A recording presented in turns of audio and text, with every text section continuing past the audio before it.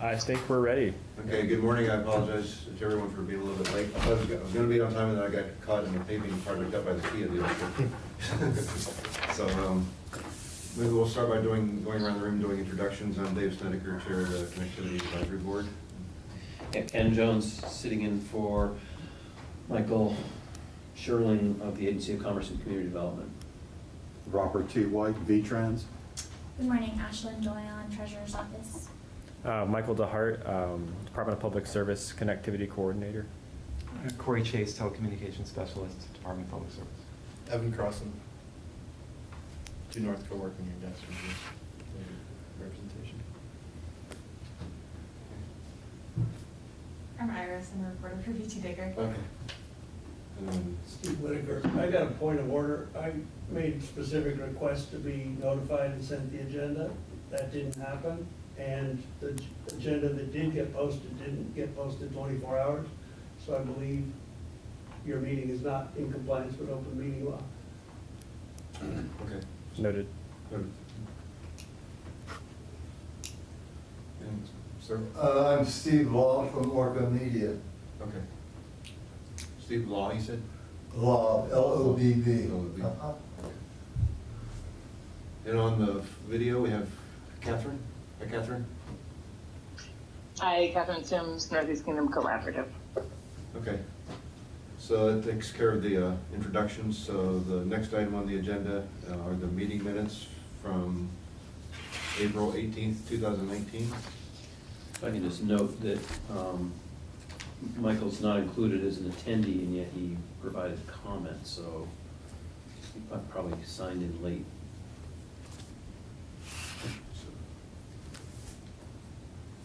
I do think that was the case. Yeah. It was Okay. on the phone. So add Michael Sherling to the list. Yeah, maybe go through, do a once over, and make sure I didn't misattribute anything to people, because I was trying to learn all your names and take down everything you said at the same time. I believe that all the comments from Michael Clausen in the Treasurer's Office are properly attributed. Thanks. On page, what turned out to be page 3 of the minutes under this item 4.2, just a typo, I think, on my comment for Snedeker under D. It should be action plan versus action play. Where was that? Number D on 4.2, under 4.2. It should be action plan as opposed to action play. Oh, yep, thank you. That's all I had. Are there any other corrections for the minutes? Okay, if not, I would entertain a motion to approve the minutes of April 18th, 2019. Move to approve the minutes. Is there a second? Second. Okay, all in favor signify by saying aye. Aye. Aye. Opposed? Abstained? I reiterate the objection that you're not in compliance with law. You can't take formal action at this meeting because this isn't the meeting. Noted.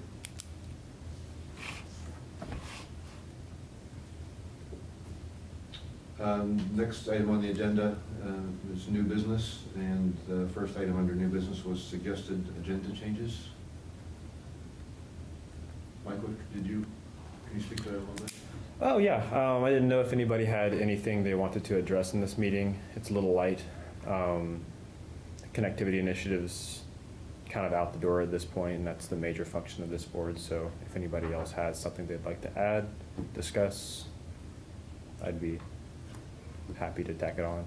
Okay. Are there any suggested additions to the agenda? Ken? Yeah, I'd like to know what the status of the microcell RFP in response is. Okay. I can talk to that.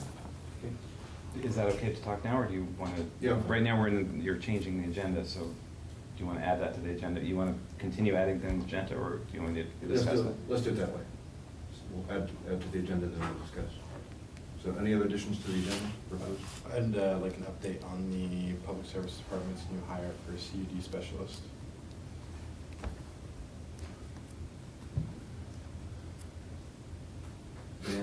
else? Suggested agenda additions? All right, so if we can just jump to item B under new business, update on the connectivity initiative. I'm not sure if Corey or Michael. Yeah, that'd be me. We've got all of the agreements fully executed and out the door. One project is finished. I should add a caveat. One project is not fully executed because of a misunderstanding. One applicant didn't understand that it was a reimbursement grant, despite the RFP and the grant outline saying that it was. So we're renegotiating his agreement, trying to make it more workable for them. Other than that, MC Fiber is already finished working. That was fast. They're pushing to get their payment already, so trying to keep up with them has been a task. I just have a question about that. Mhm. Which project needs to be renegotiated, and also what happens to that money if it can't be renegotiated, and does the board then need to approve it again? Or did we in the? I don't know if I Or did we can- sort of designate that authority to staff the public service department at the last meeting? So I don't know if I can discuss specifically which entity needs to be renegotiated with. I can say it's not MC Fiber. Okay. But yeah, I don't know if that requires executive session or if that's Okay. confidential for the company. Okay. It's not. As for the issue, and whether or not that responsibility has been given to us, I'm not entirely sure. I know the commissioner has final say on these things. Mhm. It's unlikely that it doesn't go through, but right now it's in discussion at the moment. So Okay. it's not the best news for them. And it's happened before that the grants haven't been fully utilized, in which case the funds just go back to the next cycle of grants. Right. 2016, there were 2 rounds of connectivity initiative funding with the leftover funds. Yeah. Okay. So. Thank you. The practice has been, this is Corey Chase, the practice has been to put, if funds are not fully utilized, to put the funds back into the connectivity fund and use them in the next round of grants. Okay. Either in the case of the company not completing a negotiated contract, or it's the funds are reimbursement based, so if they don't use all the funds, if they come in under budget, the funds are used later. Yeah, and after this legislative session, we're hoping the connectivity initiative gets a little bit of extra funding. Can't say that it'll actually happen or how much it'll get, but hopefully more than 200,000, because I think this year's money went or will go pretty far. I think it's a pretty effective program at actually just finding areas where internet can go and building it out. Would that be as a result of the H513, which was the increasing monies to the universal service? Okay. But once it goes into the USF, I think some more allocation happens.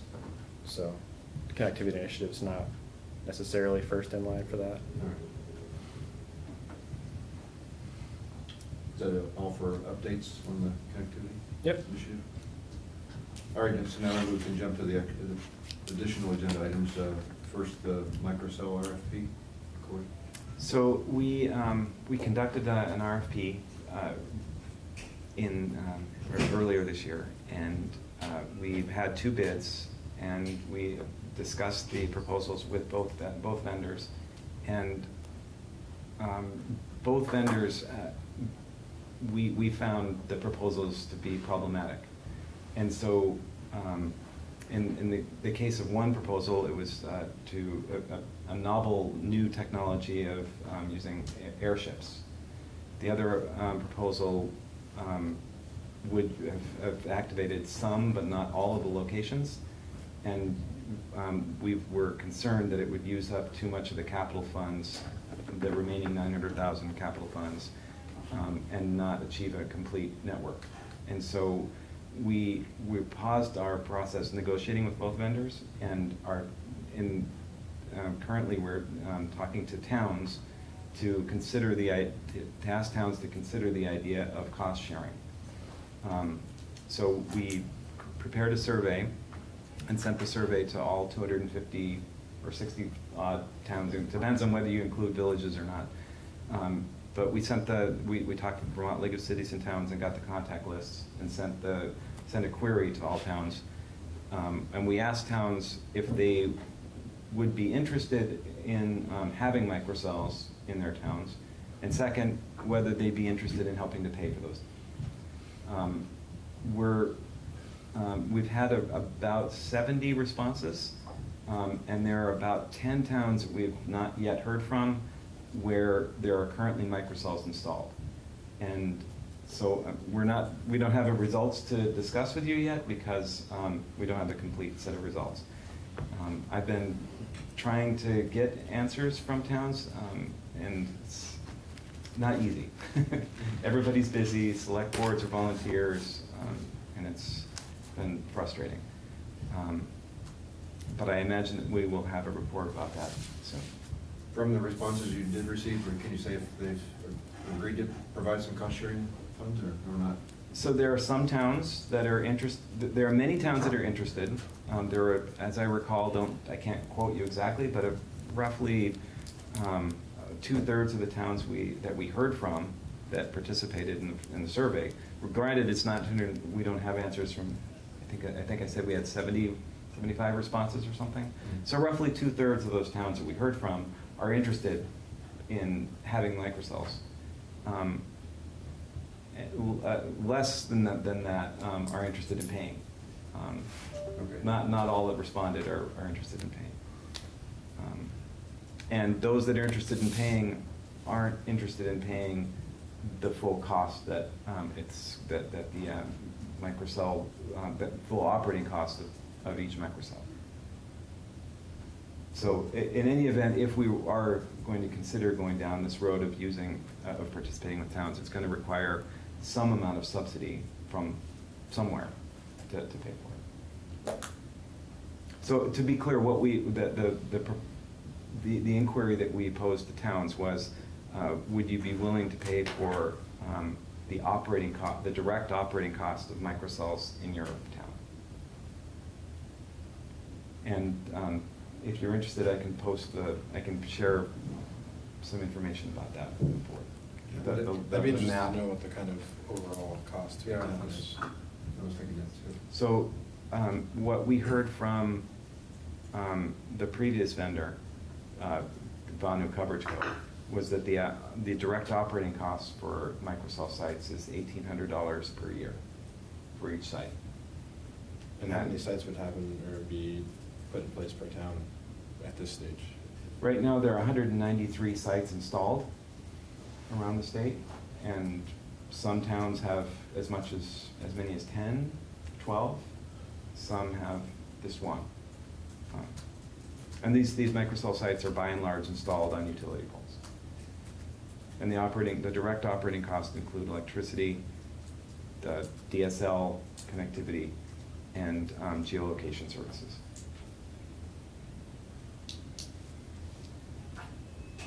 Any questions for Corey on the microcell project or RFP? Thank you, Corey. The next addition to the agenda was a request for an update on the new hire for the Public Service Department for the CUD specialist. Well, Clay's not here, but he did let us know yesterday that he's put in the paperwork to create the position. So that's about all we know. The timeline, I think, he should expect to be able to have the position out for hire by late August. Well, I think that's his hope. Yeah. I think you recognize that state government doesn't move on a dime, and so this is a new position. It's not only new. It's not only a new position in addition to the staff of the department.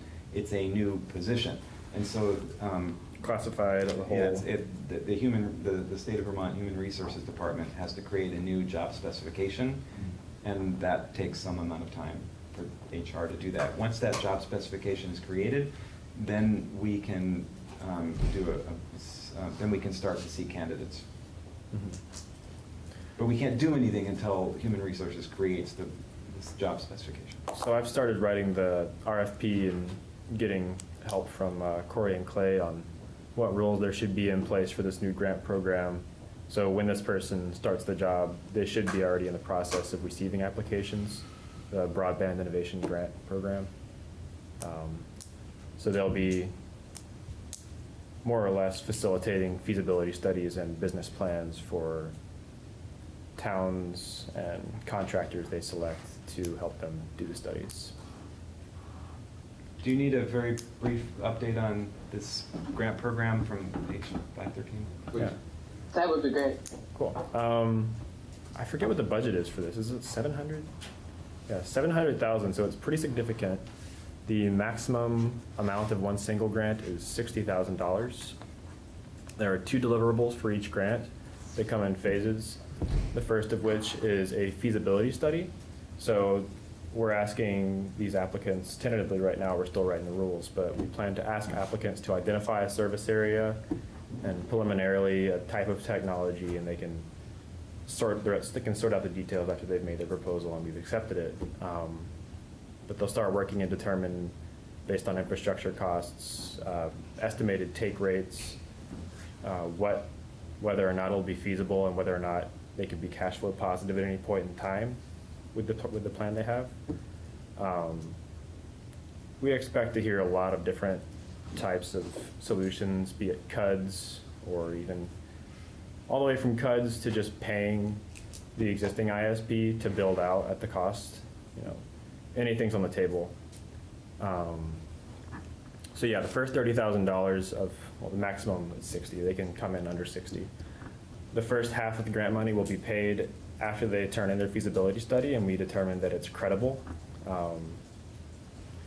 We're determining what the classifications of credible are in this case and what classifications for feasible are in this case. As H513 was written, there's a bit of wiggle room involved, so we want to make sure it's pretty tight, because being a big grant program, we don't want to have it be ineffective. So after a feasibility study is determined to be credible and feasible, we would suggest they move on to the business planning study, which is the second half of the requirement. And their business plan will take the form of infrastructure planning, the whole 9 yards.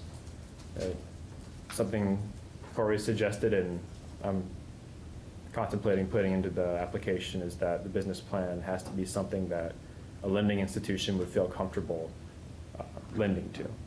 So we don't want just Joe Schmo down the street trying to say, give me 40,000 bucks, I'll put some poles in the ground. Yeah. So, we don't run businesses, but we want some third party to be able to verify this is a credible business plan and this feasibility that they've accredited themselves with is feasible.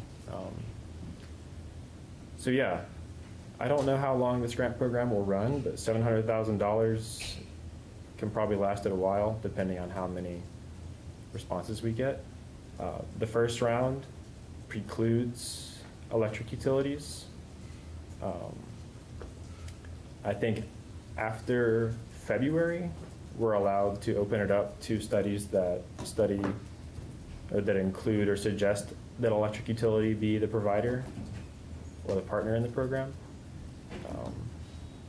And there's a few legislative reporting requirements associated both with this and with the idea of electric utilities being broadband providers. Because regarding electric utilities, they have their separate track. The 2 of them can apply before. Only 2, yeah. Right, but that can take place earlier than February. No. So the electric utilities can't apply until February. So are they waiting for then the results of the work that you're sponsoring on general electric utility participation in broadband? Yeah. Yes. Okay. So they we do that, then the results of that allow the electric utilities to potentially pursue. Oh. So H513 set out like a laser minefield of deadlines for our department to hit, some of which conflict directly with each other. For example, we're required to report on this grant program, I think, in January, and we weren't allowed to start working on it until late June. And it's a 7-month grant term, so we don't expect to have a full report by January. And I think estimated February will open it up to electric utilities. Well, or potentially. So Yeah. I'll just add to that. We another update. So this wasn't on your agenda, but I think it's pertinent. the H513 directed our department to write a report about the feasibility of electric utilities getting involved in broadband service. And so we conducted an RFP, and right now we're negotiating with vendors. We've received many bids, and we're selecting a vendor to assist us in writing this report about the feasibility of electric utilities being involved in broadband. And the result, based on the results of that report, we'll then determine whether or not electric utilities are eligible for these feasibility studies. Because if the report says, I thought the statute said thou shalt provide grants to two electric utilities to have them pursue feasibility studies. if the results of this report, Is that what, okay, I didn't. if the results of read this report support the idea that, because if the reason they put this report in is that there was concern that maybe electric utilities shouldn't be involved in the process. Mm-hmm. In which case it would be, you can't give them grants to do something that they shouldn't be doing. So we're doing this report. If the report is conclusive, then up to 2 electric utilities are eligible to receive these grants for feasibility for their individual electric utility. What's the scope of this report? Is it statewide, or is it? Yes. something- Mhm. Okay. It's looking at general kind of the- about whether or not electric utilities ought to be involved in the broadband arena. And the fact that some electric utilities outside of Vermont are, doesn't. So I found that in the statute again, not more than 2 electric utilities shall be awarded a grant under the program. Awards to distribution utilities shall be made pursuant to a competitive bidding process initiated not sooner than January 1, 2020. So it's not February, it's January 1. But Because the intent was by then you'd have a better sense from Right. the general study. yeah. Who are other eligible applicants for these grants? So the brand that we're getting ready to do now, the RFP that Mhm. we're hoping to release very soon, is pretty wide open. It has to be an entity, some Mhm. kind of a legal entity, but it could be a town, it could be a private business. It could be a formation of or partnership with a cooperative, a CUD, a rural economic development infrastructure district, a municipal communication plant, or a utility. But that's not an exhaustive list. Could it be a regional planning commission or a regional development corporation? I don't see why not. Okay. Yeah. Could it be a muni electric? At that point, Is it last- it's a distribution utility. Yeah. So that's included in the intent. Yeah. That's included in it, but then there's the other then one. that brings in the timeline for it. Yeah. Did you say what the timeline for this first RFP distribution and then award is? I'm not sure when the deadline actually is. We've just been working as fast as possible on getting that done. So you're hoping to have it out ASAP with applications due at some point, and then awards for a year? Yeah, we've been mostly using a microscope on the RFP right now. I don't know when we plan on getting it out, but as soon as we're finished, we're going to advertise it. And we want to give at least a month, perhaps longer, for respondents to prepare a proposal, because especially towns need to wait for a select board meeting. But we've heard many inquiries about this grant program. There are probably going to be a significant number of people, of entities interested in it. Because it's the state offering up to $60,000 for an entity to evaluate whether it's feasible for them to get involved. So pick a small town in Vermont, they don't know if it's feasible for them to be involved in doing broadband. So the idea here is to provide them the funds to hire an expert to look at it and say it makes sense or it doesn't make sense. Yeah, I look forward to all the responses, and in some ways, especially the ones that don't return a feasible outcome, because then we can kind of find out what the line is, what the mark they need to hit will be, and sort of get out of the gray area for what's possible and what's not. And you are going to allow for-profit businesses to apply as well? Yes. So like a Kingdom Fiber, but even a consolidated could apply for a feasibility grant? I don't think we've discussed that possibility, but, The statute's pretty broad. yeah. I it mean, leaves the it open. statute wants to give entities an opportunity to apply for it. But I think we'll use some judgment in determining which recipients to award grants to. So we'll be lending preference to feasibility studies that plan to study areas with locations that are on the Connectivity Initiative eligible locations list. So there's preference for unserved and underserved locations, both from a department level, but also in the language of the statute, or of the bill, I should say. Yeah. I think we should say that, I'll just echo what Michael said, that the money is given for feasibility studies, and it's entirely possible that, perhaps even to be expected, that many of these will come back with a finding that it's not feasible. And that's good and fine. It doesn't necessarily mean that you, just because you sought the grant, that you're going to go out and do the project. A town might learn through this process that, wow, this is really complicated and this doesn't make sense. But we want to allow for that. That's the whole purpose. Mm-hmm. And those We studies, hope that many will find it and go out and build broadband projects and prosper. But we're open to the idea that you look and determine that it's not a good idea. and those studies will become the property of the state of Vermont and the Department of Public Service. So that can inform future telecom planning efforts and granting guidelines and things of that nature. This should be pretty informative.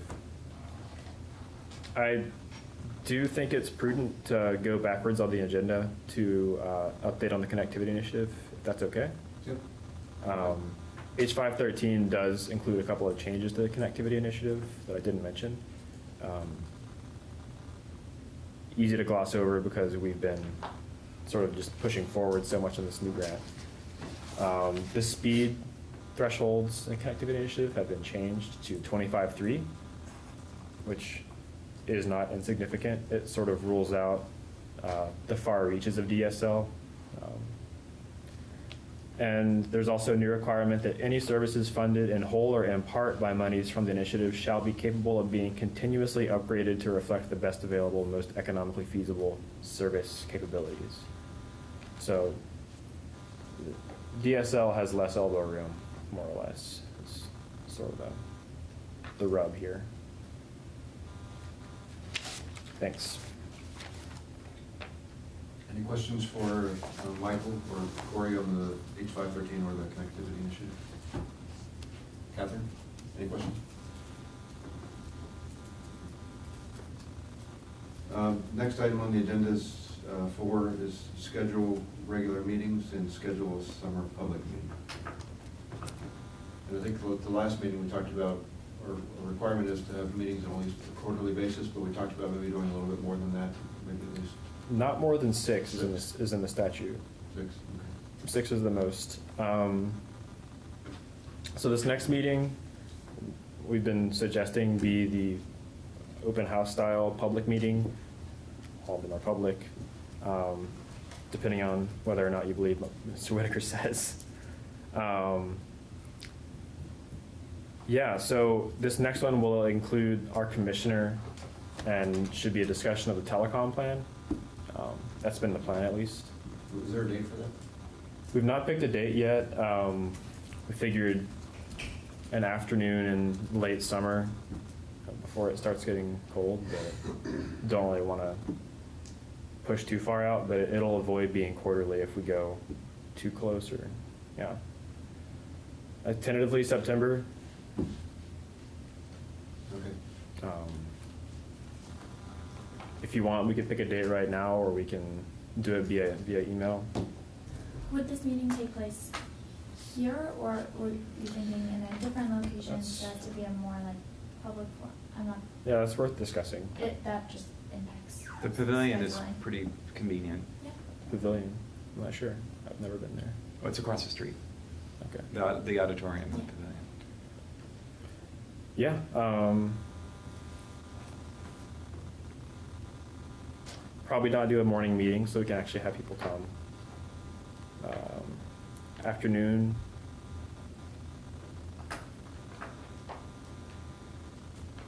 It's probably best to check the commissioner's calendar, I would think, Yeah. and then put some dates out there. Okay. I'll send out a doodle poll and CC June. See what her availability is like. Tentatively middle of September sometime. I think that misses everybody's vacation schedules. Okay. And so you mentioned to discuss the telecom plan. What is the status? I saw drafts. I don't know if I've seen, at the end of 2018. Mm-hmm. And is there a new, or do you intend there to be a new draft that'll be the subject of discussion, or? We've been making changes, but Corey, I don't know if you can speak to that. So it's a frustrating situation right now. The draft that's out there, the only thing that remains for it to become adopted is a meeting with the joint houses of the legislature, and they didn't do that, so it can't be adopted. Well, but this meeting is to discuss it. So Did you want- in light of that situation, we're continuing on to revise the plan again, to add new content based on the feedback that we've been receiving. So I don't think that we have an answer a direct answer to your question yet. We're hoping to have a new revision out, but it's hard to do that and do all of these other things we're trying to do too. And I know that the commissioner wanted to participate in the meeting and talk more about it. We've written, what, 2 new sections that were in 513? I don't recall right now. Okay. There were several that we were working on revisions for. Yeah. Prior to the meeting, and I know that it's a pretty long plan, so maybe if we're gonna be meeting in September, could you send at some point in August the most current draft that you have with the new sections around? Yes. Certainly. Thank you. And representing the agency of commerce, we're supposed to participate in that development of that plan. So if you could share the updates with us, that'd be useful. Certainly. So it seems like you're recommending that it would be helpful for us to circulate a draft to your agencies before we make a public As the release. state statute requires the agency of commerce and community development to be part of the development, so. And I know that if the treasurer's office is going to be participating in, a meeting where the purpose is for members of the public to comment on the Mhm. plan, we would like to be able to read all the sections that you've added since the passage of 513. That makes sense. Yeah, off the top of my head, I know we've got the battery backup section stipulated from 513. That's been added, but I don't know if that's been published because we're sort of thinking of it as a new plan already at this point. Living document, as they say. But yes, to your point, we'll send it around. Thank you. On the scheduling of regular meetings, can we just set a year's worth of meetings, a calendar, and get them all down at once? That way we're... Sure. It's your meetings. Okay, okay. So quarterly would be every 3 months. If we just don't treat the September meeting as one of the quarterly meetings, or should we treat that as a quarterly meeting? Doesn't the statute say something about that the board needs to have a public meeting? Yes, not more than 6, and we've been shooting for quarterly. And then it also has to have one public meeting? But they're all supposed to, yeah, but I know what One- you're saying. one's One is supposed to be a- different, one is like a a hearing. different. It's a joint meeting. Yeah, to truly invite to the public, to just be like, all these meetings are public, so. That's what I meant. But I yeah, didn't but mean the that as one opposed to that's comment. focused on really getting the input from the public about the direction of. Right. Yeah. So we can choose to make that one of the quarterly meetings, or just create a quarterly schedule and also include September's meeting, whichever we prefer. So if we include September's meeting, then the next, we could have a meeting in December, and then March, and then, I guess, July, something like that. Yeah.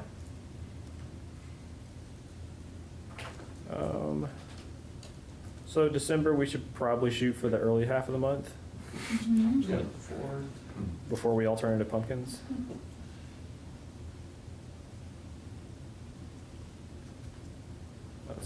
Today's Thursday, right? Friday. Today's Friday. How about Do you December want to just send a doodle poll out for all of us, because we're looking so far out? Sure.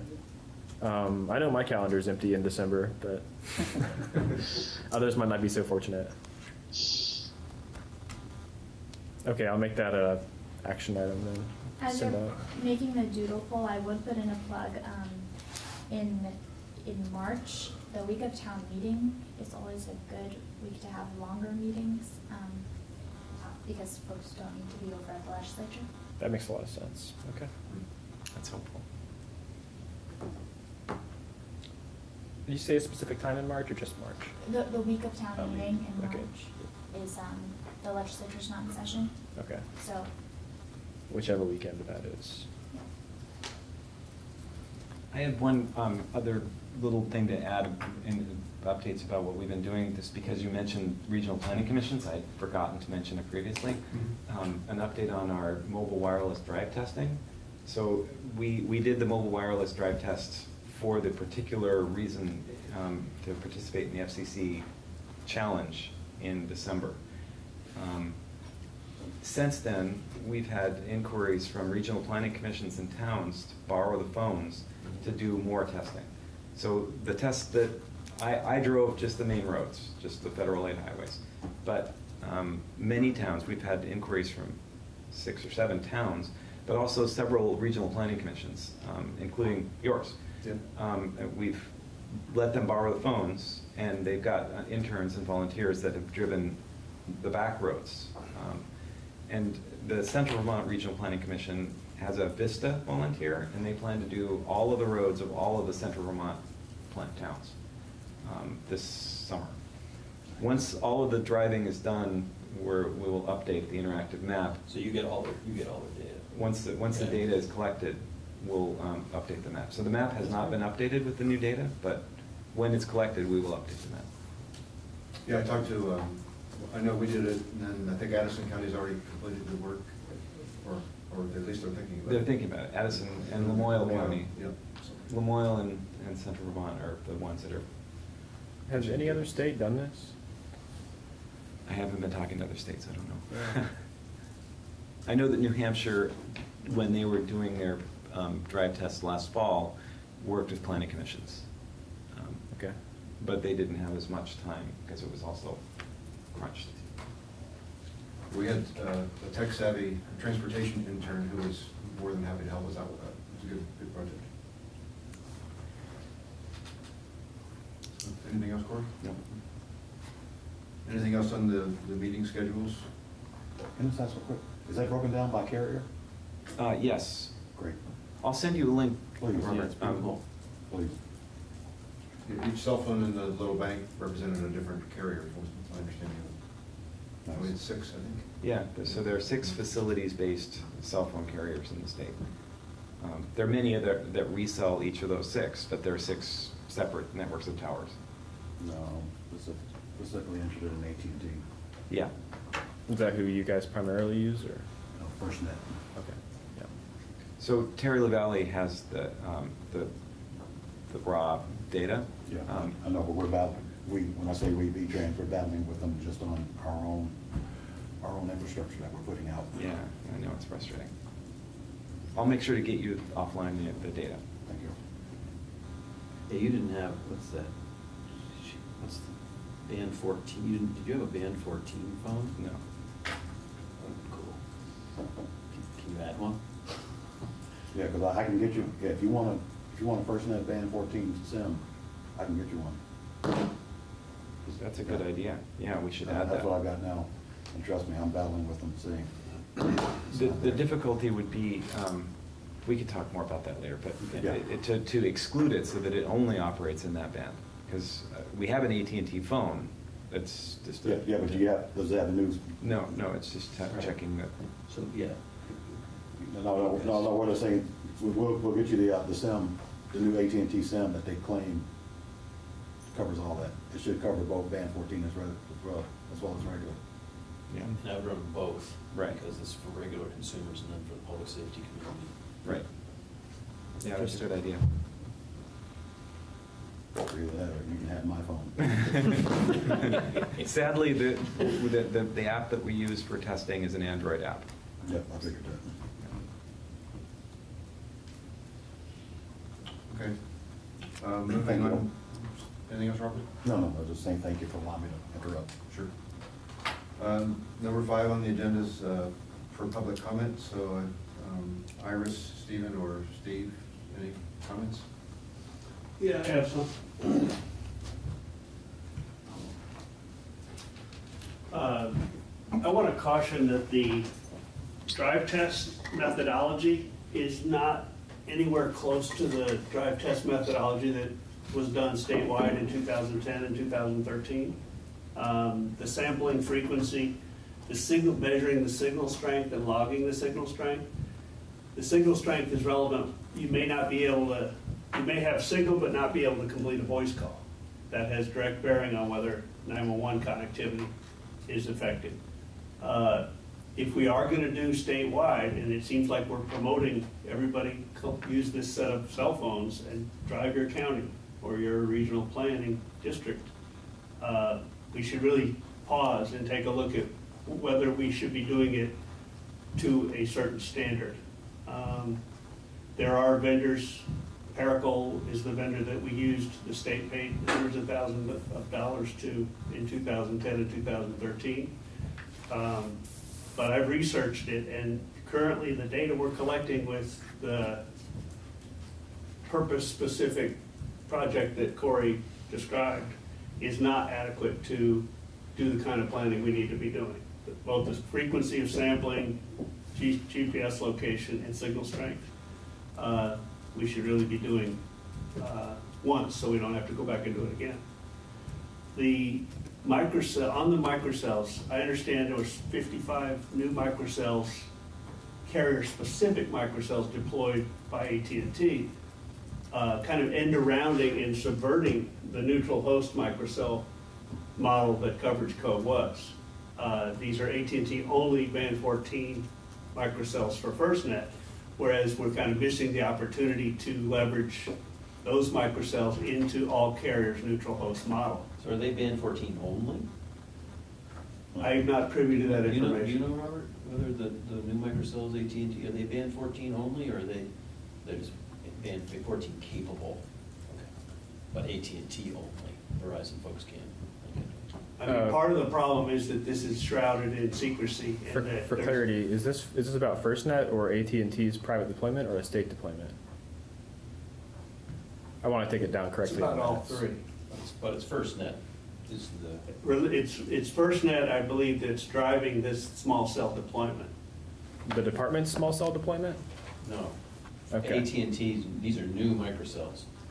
I'll also call the advisory board's attention to the fact that 2 years ago, the legislature required, upon the failure of Coverage Co., the legislature required the department to do a study of microcell technology, costs, alternatives, need for subsidies, etc. That report was grossly inadequate. It really is a shell of a report, and therefore we're lacking the information now, and the department's admitting that it's lacking the information in order to adequately advise these towns on whether they should deploy the 2G microcells that the state already owns. I would encourage this board to advise the commissioner to get that report done professionally by an independent engineer, whomever. That microcell report, all the department did was to crib the numbers out of the Coverage Co. report and did not look at the opportunities for reduced backhaul costs, reduced electric costs, meterless installs, many things that could actually reduce the cost, the operating cost of the microcells and make it feasible for these towns. Similarly, there's no way that the towns will be interested in footing the bill an unknown amount for the back-end routing geolocation. The geolocation charges should come out of the 911 fund because the 911 service is the only thing that requires those. The 911 fund is one of the first things out of the Universal Service Fund. And again, if it's only 911 that requires that geolocation, that cost, which is a substantial cost of deploying each microcell, should not be burdened on the town. It should be burdened on the state 911 fund. We've got a multi-million-dollar investment in these microcells, and it's going to waste while these things sit idle on the poles or in boxes in a warehouse. And this board was created 5 years ago, 4 years ago, to advise on these issues. And FirstNet was a major one, and this board didn't do it. This board has in effect been rubber stamping connectivity grants and not advising on the plan. And I understand that the new planning requirements of 513 require, if I recall, specific strategies to address every goal and objective of 202C. And that is a major shift in the role of the telecom plan. And I would encourage you to read the goals of 202C. That's the state policy of telecom. And imagine what a telecom plan is going to need to look like if it's going to have a specific strategy to address every one of those goals.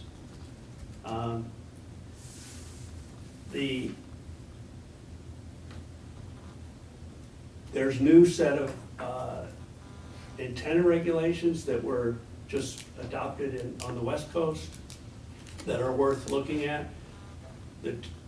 The antenna, the expedited 248A, expedited tower siting and antenna siting, does come up for a sunset again, and there's going to be a huge rush to get everything permitted ahead of that sunset. But there are goals that are not preempted by the FCC. There are design parameters and restrictions that can and should be considered by this board to advise the commissioner on what should be in the telecom plan related to small cell siting. The towns and the league are actively engaged in not being preempted and not having these major carriers come in and throw small cell antennas wherever they feel like it. So that's again one that should be high on your list. This idea of meeting quarterly to, rubber stamp grants is absurd when you've got a statutory body that has the ability even to diverge from what the department wants to do. It's okay if this advisory board wants to say something different than what is the company line. It would be a healthy debate to have. So I would encourage you to review the history of the FirstNet decision, review the microcell report or lack thereof, weigh in on the who pays for the geolocation of the microcells, and whether there's an incremental strategy where the towns can be invited to host the 2G microcells and build out fiber anticipating an upgrade to a 4G cell and use some of those extra strands to instigate community fiber initiatives like these communications union districts. The isolation docket where telephone exchanges and entire switches like Comcast and Charter are isolated and those people cannot call 911, that docket is open at the PUC and had a workshop last week. The transcript's not yet available. I would encourage you to read that and realize that it's not cost effective for Consolidated to build a special multi-mile fiber link to remedy that isolation. Isolation is when there's not a diverse route via a different geographic path. And so that one cable, be it a T1 or a fiber, gets broken. Those people in those exchanges cannot reach the outside world or 911. And it's not cost effective for Consolidated to take on that entire cost and bill it to the ratepayers. Whereas it is cost effective, it may well be cost effective to align the priorities of microcell placement, community fiber, and isolation remedy in the same fiber sheath. So it's going to push back on the VTA model of state-owned middle mile fiber, which I know the current commissioner is adamantly opposed to. But this advisory board could come out and say we should revive VTA or some function of VTA for state-owned middle mile fiber to accomplish these things. Currently, there's no state agency. I talked to John Gwynn, the ADS secretary. No state agency is responsible for thinking across the silos like that. You've got a public safety imperative, you've got microcells, you've got FirstNet, you've got this telephone isolation issue, and community broadband, all of which could be consolidated or could make cost-effective a fiber build. The state also has the authority under conditions on every VTrans permit to overlash its own fiber to facilities that others have permitted at no cost. That would mean no delays for make-ready, no pole. Not true. What's not true? That violates federal law. State law cannot overrule federal law. Well, the permit condition reads. Continue on. The permit condition reads that. Continue on. I am. The permit condition reads that the state may, for its own use, That's right. overlash. And it violates federal law. Your permit condition doesn't read that. It violates federal law. So you're going to take it out of all the permits conditions? Nope. So I'd appreciate not being interrupted while I finish. I would appreciate it too. So the permit condition that's been attached to every fiber build permit is that the state is allowed for its own purpose to build fiber overlashing to the existing facilities built by the other carriers. That would potentially reduce the cost of fiber builds by half or more in this network spans where there is no fiber. So it remains to be argued whether the state's economic development and public safety qualify under that for its own purpose. I know that Bob's not a lawyer, so he's, he can have his opinion, but I have been tracking that issue, and this advisory board should clearly do so. That opportunity would open up and revive the idea that it's 500 million or $1 billion to build fiber to every address is totally unfounded. The information we have on where the fiber is so incomplete, and there's no effort. The department opposed the language in H513 amendments that would have built a GIS of where the fiber is and where it is not. The department is enjoying being the only one with that information under non-disclosure agreements, and yet this advisory board should direct the department to require the production of that information under the 202D authority. The 202E authority is where the non-disclosure agreements are, and that's what's muddied the water and pushed all this information underground. Whereas the 202D authority does not include that. And it can be argued that if it's clearly in the public right of way and it's clearly visible, that fiber is not a secret. Who owns it and where it is should be public information to help facilitate all these planning and feasibility studies that are underway. Thanks. All right, thank you. Do you have those comments in writing? Because the minutes will struggle to reflect That's why you record, right? the number of topics you just covered. Do You may want to just check in. But do we have a transcript? Do we have a recording of this? No, not recording this one. I would Orca. also encourage you to record all your meetings because I shouldn't be the only one with a copy, or Orca. Are there other public comments? Quick question. Sorry, I found out I was covering this meeting 5 minutes before it started and didn't do 10 o'clock on research. Microcells are different than H513? Are they related? So the state, a former part of state government, the Vermont Telecommunications Authority, acquired 400 microcell devices. These are small devices that provide coverage of approximately 1/4 to a half a mile radius. And there's cell phone coverage. Yeah. And they provide cell phone coverage. They're capable of providing cell phone coverage in areas that have no coverage from other providers. And the former vendor that worked for the VTA, Banu Coverage Co., had agreements with major carriers so that the customers of those major carriers could roam onto the service of these microcells when they were outside their own coverage area. Unfortunately, that company ran into financial problems, and the network, the 193 microcells that they installed were shut off. So there's 193 installed now. The remaining 207 are in our warehouse. Thank you. Any other public comments? Okay. Hearing none, the next item on the agenda is motion for adjournment. Do I have a motion? Make the motion to adjourn. Second. Okay, all in favor, say aye. Aye. Opposed? Hi. All right, thank you, everybody. Well, thanks for making it. Thanks, everyone. Thanks to Orca for being here.